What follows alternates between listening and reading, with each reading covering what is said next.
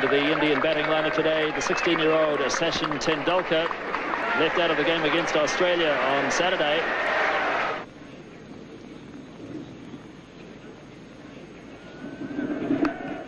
And he does have a run finally, Tendulkar, and he'll feel better for that as Martin Snedden does the fielding. Here's Gavin Larson now. Single called for, but no. Yes, they do go in the end. Hadley misfielding. Azharuddin went early, then went back, and in the end they got it quite safely. So the 100 comes up in the 32nd over.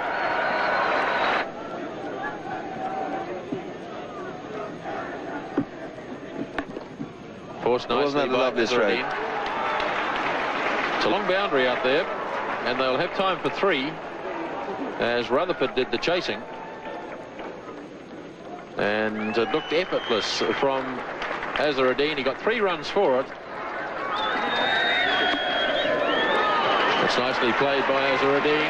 That's beautifully timed, as Thompson went a bit wide that time, and Azharuddin puts it away to the fence for 4, and that's the total 114 for 4 at the end of 33.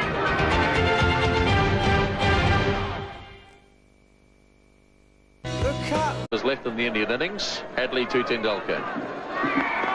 Beautifully driven. That's a magnificent shot. 4 runs. At just 16 years of age, it was evident that Tendulkar had the makings of a special player. Richard Hadley starting the 39th over. Tendulkar heaving away through mid-wicket. Great backs is chasing, but it's well struck. 4 runs. So Gavin Larson now to start his 9th over. Tendulkar slogging.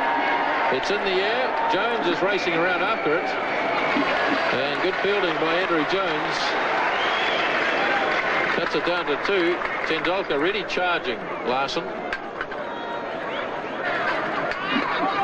Here he comes again. Oh, that really was humming. That's 4. Tendulkar really charging now.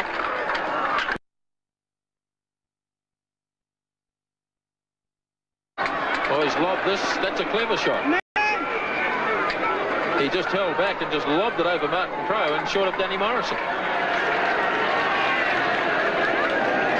It was a clever shot as long as he didn't try and take 2 for it. You've always got the feeling that Tendulkar is just a little bit buoyed up by the occasion, and he's carrying on through emotion rather than from the cold realism of technique. But of course, he's an inexperienced player, a very good player. Capaldive adding a bit of sanity to the batting, and that's a lovely shot. That's down to the fence for 4. So India really starting to prosper now in the 40th over. This has been a very good over indeed for India, with 2 4s and 3 other runs taken from it. And Larson still with 2 balls to go. And remember that Larson has bowled very well. Capaldive just seen there that there was a chance to hit the ball into the biggest gap in the field. So it is a problem for Crowe now. So it's the youngsters from the respective sides going against each other. 21-year-old Shane Thompson against 16-year-old Sachin Tendulkar. Big hit. Got him safely. And it's past Jones, away to the fence for 4 more.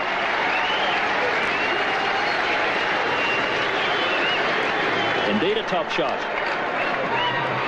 Well, if you're young and you're brave, you deserve to succeed. That was hit over the head of Martin Crowe, who's at fairly deep mid-on, and into the area which was totally unprotected, but really Tendulkar is just blazing on his... Now, he's a lovely player, but he's just going for them. And you can see Capaldive there having a word to him, just calming him down, keeping him cool. Tendulkar's 36, facing Thompson. Charges again. Or did he keep him cool? A big edge. Ian Smith takes the catch. Graham Cowans didn't even bother to put his finger up. Tendulkar knew he'd got the edge. Straight through to Smith. And Tendulkar carried on. Sachin was known as a fine player from the time he was about 14. I think he played first-class cricket at about 15. So he was known around the traps in Bombay for a long, long while before he came through. And his maturity at that age was quite extraordinary. He was wonderfully talented, beautiful technique. I think perhaps he even had a better technique then than he does now.